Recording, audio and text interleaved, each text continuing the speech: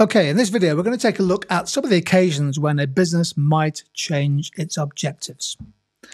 Here's a quick graphic showing some of the main business objectives you might study as part of your A-level or IB economics, and hopefully you're familiar with them. Profit maximization, sales revenue maximization, trying to grow the business as fast as possible or increase market share. Business survival might become a key objective. Many businesses are not-for-profit. They may have social aims as well as pure profit aims. And of course, the objectives of a business may be different in the public sector, with state-owned businesses in contrast to privately owned businesses. So there's a quick summary of some of the main business objectives. Of course, there are others. Here's an opportunity for you to press the pause button and think about why businesses might change their objectives over time. Can you think of 3 reasons why a firm might change their objectives? Well, one is when the market and the economy changes. So, factors such as technological advancements and cyclical fluctuations can impact on demand. A good example would be a recession or a broader economic downturn. In the recession, we often find that firms move away from pure profit maximization.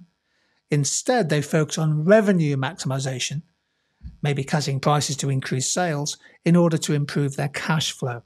So the objectives of a business can change at different points of the economic cycle. A second reason is changing contestability. So, for example, if a new competitor, a new brand, a new product enters the market, a business might need to modify their objectives, their goals, to protect their market share and protect supernormal profits. What we tend to find is that in a highly contestable market, with both actual and the threat of competition, businesses move away from pure profit maximization. Indeed, profit margins get squeezed and tend towards the normal level. And a third reason why businesses might change their objectives is the integration of ESG goals.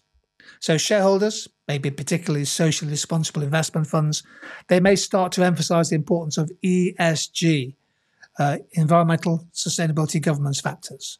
And so as a result, businesses may start to incorporate ESG into their objectives, focusing increasingly on sustainability, on ethical practices, and the wider social responsibility of businesses. Well, this diagram shows what happens if we move from one objective to another. It's a firm in imperfect competition. You maximize profits at Q1, where marginal cost meets marginal revenue, giving a price of P1, a unit cost of AC1, and of course, that gives you a supernormal profit, as shown by the yellow shaded area. A firm, as we said, during a recession may move to revenue maximization.